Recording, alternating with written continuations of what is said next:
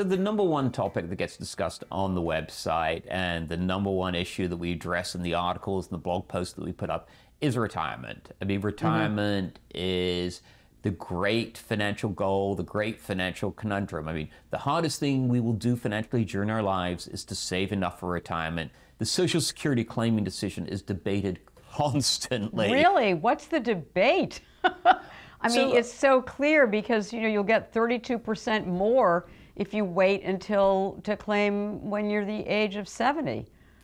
So absolutely. I mean, if you delay from, say, 66 to 70, you will indeed get that extra 32 percentage points of benefits. 8% a year, right. But people, you know, sit there and say, you know, but what if I don't live long enough to recoup, you know, the delay? And, you know, we are, as we talked about in the stock market, we tend to be loss averse. We feel the pain of losses, you know, twice as great as the pleasure of gain. So even if it makes financial sense for most people, or within a couple, the main breadwinner, to delay until age 70 or close to it, a lot of people are inclined to claim benefits right away because they hate the idea that they don't, and then they suffer an early demise. Right. And what I say jokingly to people in response to that is, well, if you delay benefits and you die early in retirement, at least it's not a decision you'll live to regret.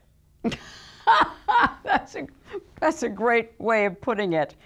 So, Jonathan, if there's one investment that we should all have in a long-term diversified portfolio.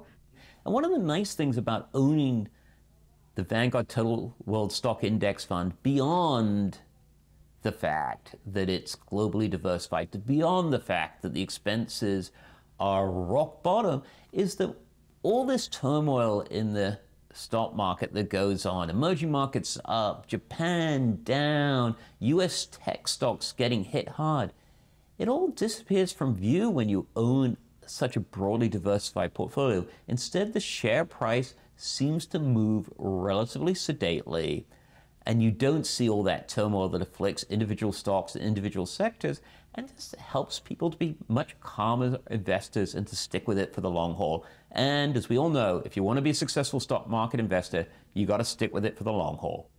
What about real estate?